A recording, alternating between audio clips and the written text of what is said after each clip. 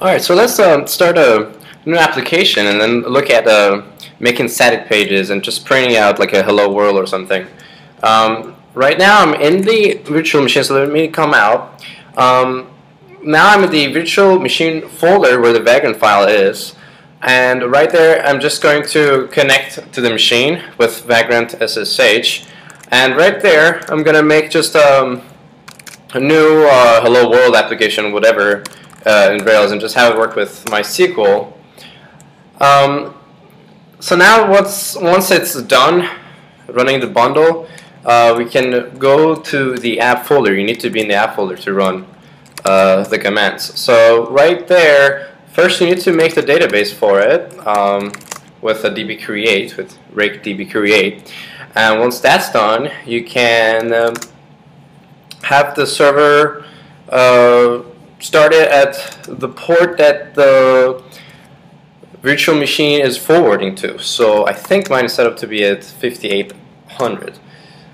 Let me make another tab so that I can run my Rails commands. I'm just going to go into the virtual machine folder and make another connection. And I think I should be in the home directory. And then now I go to the Rails app folder and I make a controller with the generate command. So this controller would be responsible for the pages. Say, let's make the static pages like contact, about page, say the products page, whatever you want to name it. So once that's done, we can go and review it. So here we are in the browser at port 5800. And you can go to the pages controller and go to the about section, for example. So let's make some changes there. The file is in views, pages controller, and in the about file. So right here, let's just put in the Rails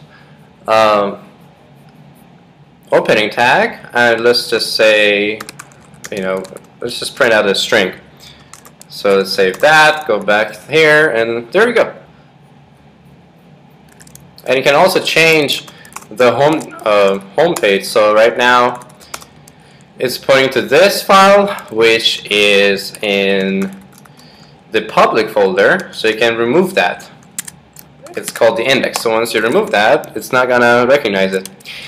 So now you need to change the routing file here, and let's look for the root command where it sets your home directory.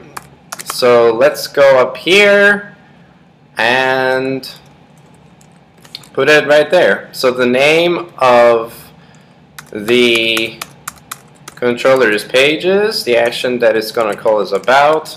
This root line is right here. This will set your home page. So if you come back here, now that is set to your home page.